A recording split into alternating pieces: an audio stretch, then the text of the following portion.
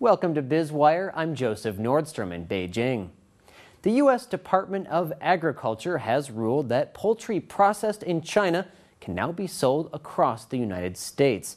But before flying the coop, the birds must be hatched and raised in the U.S., Canada, or Chile.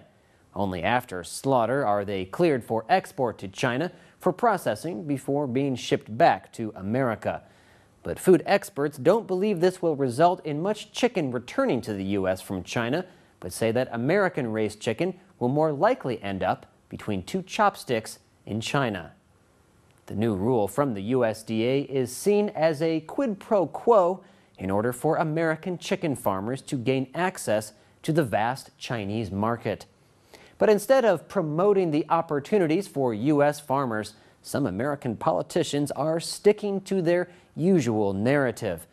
Democratic Senator from New York, Charles Schumer, wrote recently that China's, quote, appallingly poor food safety record makes it deeply troubling that U.S. poultry will be processed in Chinese plants.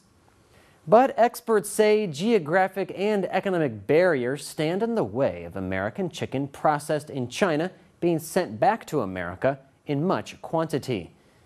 As the birds must be raised and slaughtered in the U.S., Canada, or Chile, and then shipped halfway around the world to be processed, cooked, and packaged before again crossing the Pacific Ocean, the economics don't quite add up. With the blessing of Congress, the USDA's Food Safety and Inspection Service lifted the ban on chicken exports in late August.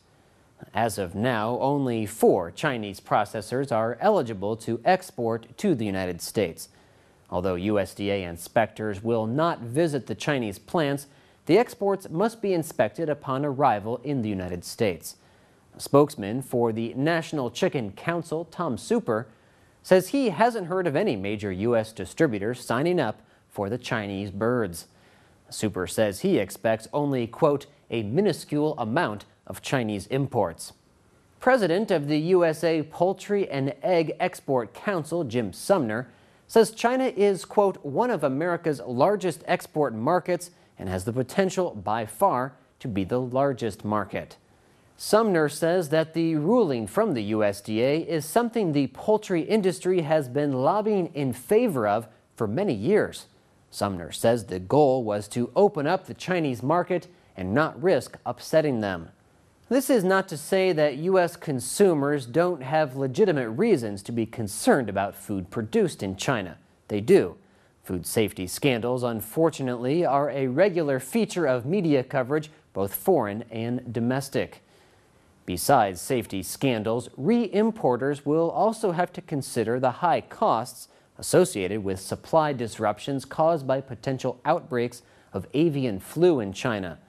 This would be in addition to the costs associated with product liability and recall, not to mention damage done to their brand. As of now, Canada, Chile, France, Israel, and South Korea are allowed to export chicken parts to the U.S., yet 99% of the chicken consumed in America is raised and processed in the U.S.